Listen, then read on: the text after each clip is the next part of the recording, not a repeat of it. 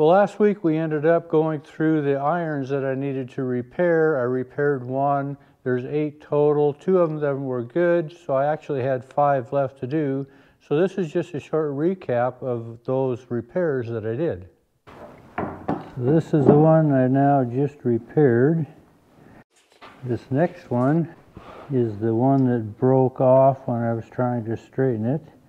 So I'll do the same to that one. I'll weld it back in. This next one is actually in pretty good shape. This one from the right front is real thin in through here. This next one is the left front. Might build some of this back up again. This is the left rear, and it's actually in pretty good shape. The right third back, so this is the center brace on the right side. It's got a lot of rust and corrosion. I'll probably build that up as well. And this is number 2 on the right side, and it's got a bend in it, and it's really eaten out pretty deep. And now the goal this week is to get the sideboards and the bench boards fitted to these irons.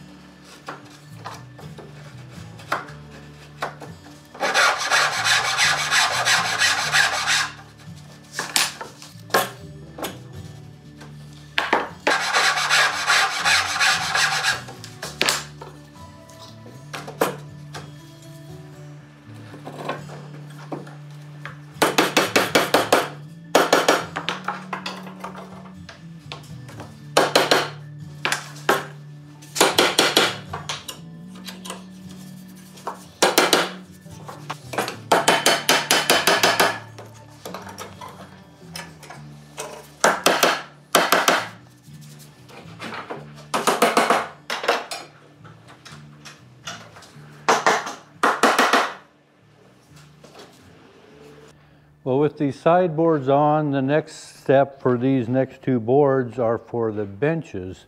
And as I've been measuring from the inside of this sideboard to this upright for the bench iron, I notice I've got some variations in those widths. This front left iron, as they come out, I'm about an 18 3/16 from the inside of this board to the corner here. As I go back to the second iron, I'm also 18 3/16 to the corner. As I go to the third iron back, I'm right at 18. And I go to the rear iron on the left side, I'm right at 18, maybe 18 1/32, but 18, they're really close. And as I go to the right front, I'm 18 1/8. The second one back on the right side, I'm just right at 18, maybe that 18 1/32, but I'm going to call it 18. The third one back on the right side, right at 18. And the rear iron on the right side, I'm 18 and a strong 16th. Almost could call that 18 1/8.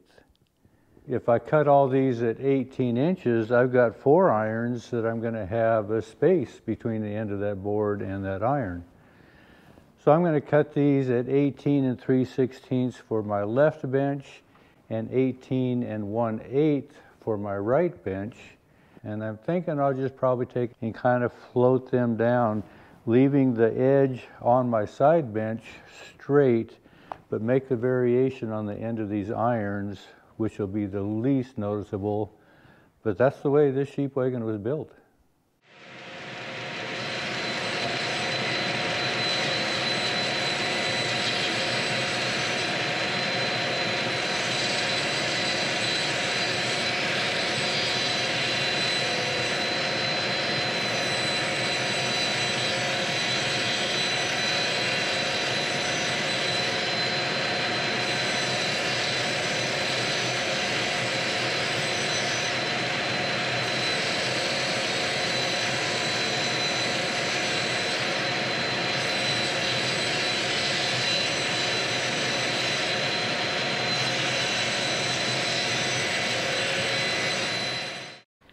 Well, to fit my benches onto these side irons, I've got to get rid of these C-clamps.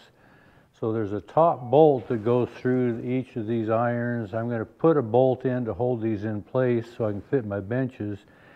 Then I'm going to take things apart because I want to age this with my metal filings and vinegar treatment. So the customary way that these irons would be attached generally on most all sheep wagons, farm wagons, that these would be riveted. That's traditional. Now this was made locally, just 26 miles down the road, and obviously these were square punched for the head of a carriage bolt to be on this side.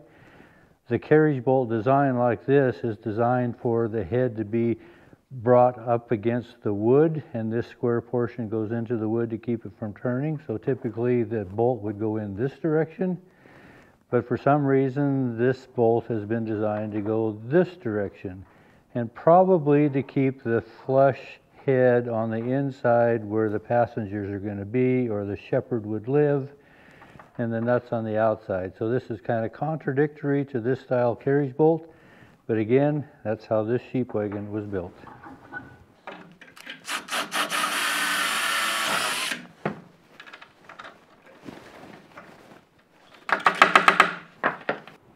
This is not the manner that I would do it if I was building it, but there again, it's not about me, it's about the wagon, duplicating how it was built when it was built.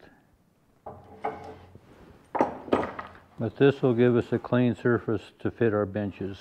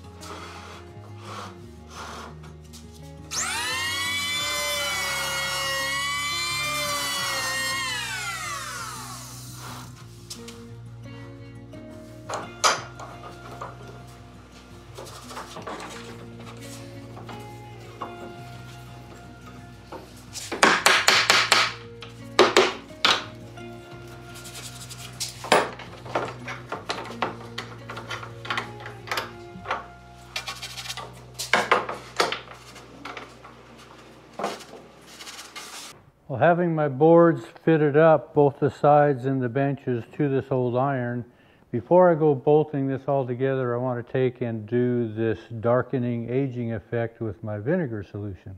So this is the vinegar and metal filings that I did about 2 weeks ago that I did on the floor, and I did a little test on this poplar, and this is what I had here. This is 1 coat, this is 2 coats. And it has a little more of a rusty red color, which isn't all bad. And this is what I've been playing with a new solution. What I did yesterday was I put some metal filings and some vinegar, and then I added 5 black tea bags to this solution. So this black tea has been soaking in this solution as well for about 24 hours. It has more of a black look than it does the rusty red look, but this will eventually turn a little more rusty red as it sets as well.